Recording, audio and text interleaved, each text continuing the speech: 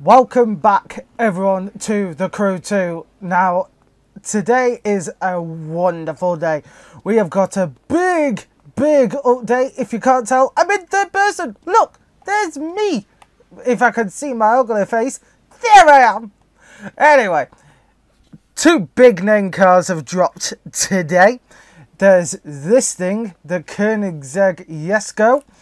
Now, this thing will be in tomorrow's video, so if you want to see me mess around with that, get subscribed. But today, do not click out because there is something just as interesting.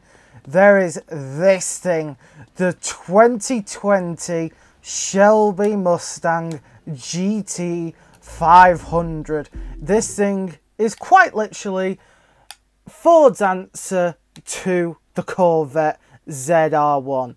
This thing is a beast, and oh god, it's expensive. Let's see what colours we've got. We've got a horrible green, we've got a classic white, a lovely blue, a nice grey, a nice navy, and a nice red. But let's be real, it's a Mustang, it has to be this. Wheels, we've got black, and we've got, ooh, I'm actually gonna go with the 7 spokers. Oh, that was expensive. Oh great, it had to be raining as I come out. A Mustang in the rain, that's going to be good. So, let's see how this thing is. Because on paper, it doesn't look too much different than the GT500. Oh.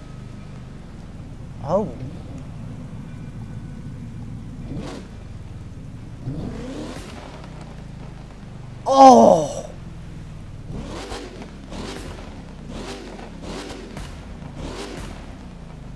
Oh, that's a dirty noise! Oh! Well, we'll see how it is. It's got decent acceleration off the mark, and my god, that soundtrack is just incredible. You cretin! But anyway, as we nearly Mustanged it into that people carrier. Oh, it's got the lovely little updated intake. I've got to stop Mustanging it. Oh, it wants to be tail happy already. And it just seems so nice. I wonder what class this is stock. I didn't even check. Oh, this is all new. So you got your crew management straight from the window now, rather than a stupid separate thing. But then again, you also have to go to your vehicle, so it's a stupid separate thing. So they've given and taken away. So also, I want to see what hobbies are. So performance, we're already sat at over 200 with 760 horsepower. Let's beef this mother up a little, because I want to see straight away what this thing can do. Because there's no point getting in a stock Mustang and realising, oh, it tries to kill me. So there it is, maxed out at 280. It's over 1,100 horsepower now, and it's close to expert handling. I would think so with that.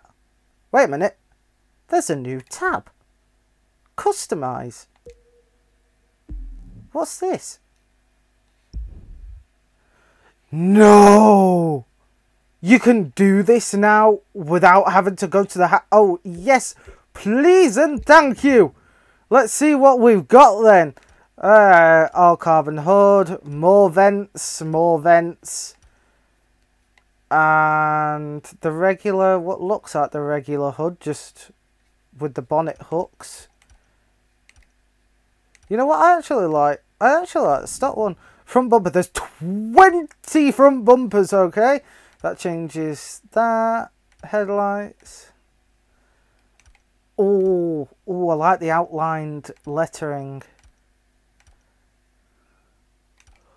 Oh, that adds a nice little GT500 badge. And then you've got full race. Oh! I don't know what I want more. If I want that one. No. No. Give me exposed. Oh, you can wide body.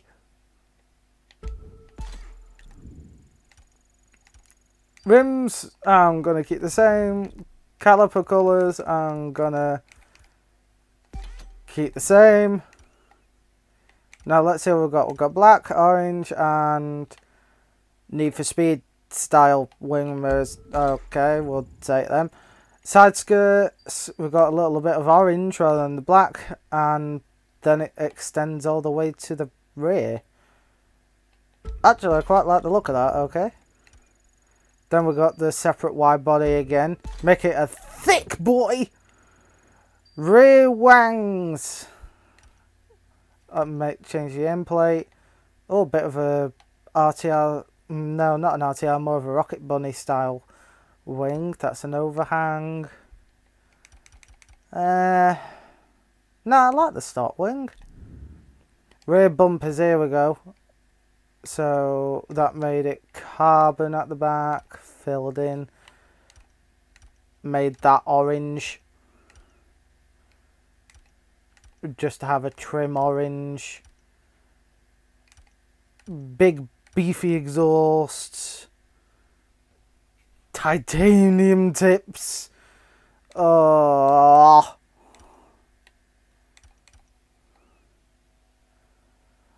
Oh God. No, I've got to go with this. I've got to go with some titanium tips when you need to. Let's get some nice interior colours.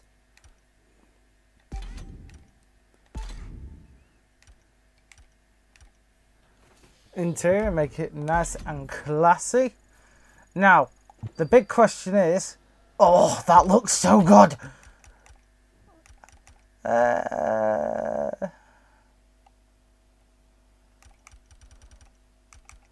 You know what? I'm going to leave all the vanity items where they are.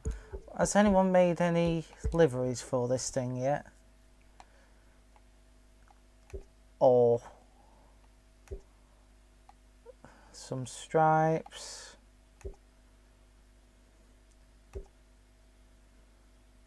Jesus, wet people have been busy.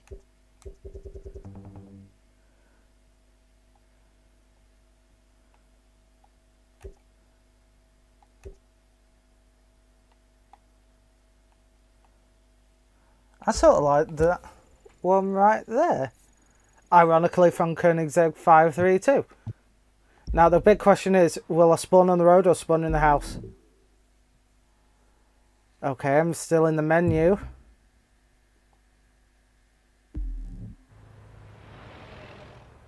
Oh, you can now customize your cars without having to go to the stupid house. Oh, yes, please and thank you. And we sound so much meatier.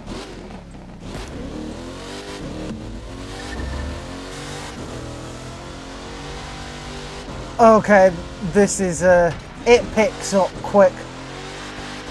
Oh, oh, sorry.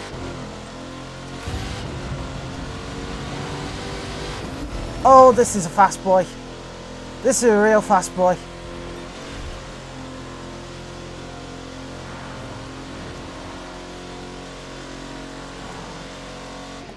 Okay, it hauls. It does haul.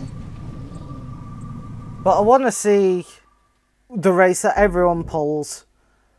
And that is the Vegas Showdown. It's the South Strip. You don't do anything else, and let's do max difficulty to see what this baby can really do. God, it sounds so good.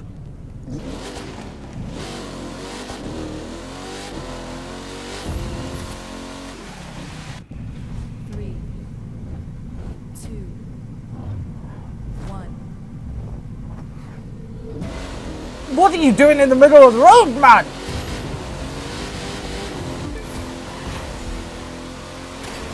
That's see, the AI haven't got any better.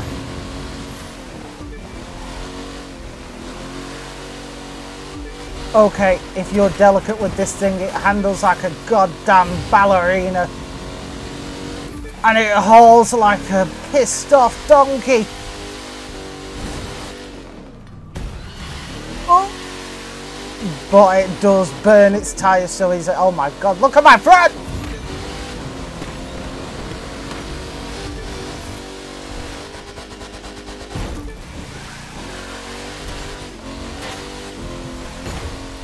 It handles so well. You can snap it right, left, and it just does what you want, and the brakes are actually fantastic. The only thing I would warn you is it burns its tyres very easily. And when I say burns its tyres, I mean when you go around the corner and you just light up the rear as a bit of a drift. It's very hard to regain grip once you have lost grip.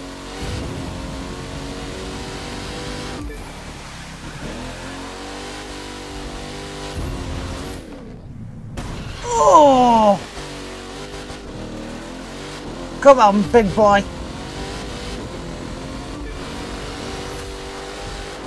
I can't get over how good it sounds. I mean, it's got exposed intercooler for Christ's sakes. You know, exposed anything is better. Well, apart from organs and... Well, there are quite a lot of things that aren't better exposed. Ignore what I just said. But, on the whole, not bad, considering I haven't done that and it's the first time driving this competitively. I could clean it up a lot better, but 158 on that... let's be real, it's a handling circuit for a muscle car. And... it just took it in its stride. I am very, very happy with this. It's such a agile little thing. You know, you can chuck it around and it just feels so nice. Where it's not outlandish to look at. I mean, I know I've made it outlandish to look at now, but you know, you have a look at it and to the average person it's not that much different from the regular Mustang, but underneath it's just got so much more power. Oh my god, I'm so happy with this. And don't forget, tomorrow comes the Koenigsegg Jesko, the car which is making its first proper AAA title debut. And no one really counts Asphalt 9 because that's a money laundering scheme for children who have stolen their mother's credit cards. But anyway though, I have been your host, Mr. Gage. This has been my review, if you want, or virtual review, of the Shelby Mustang GT500 2020 in the Crew 2. And I'll see you all in the next video, whatever that may well be. Bye bye!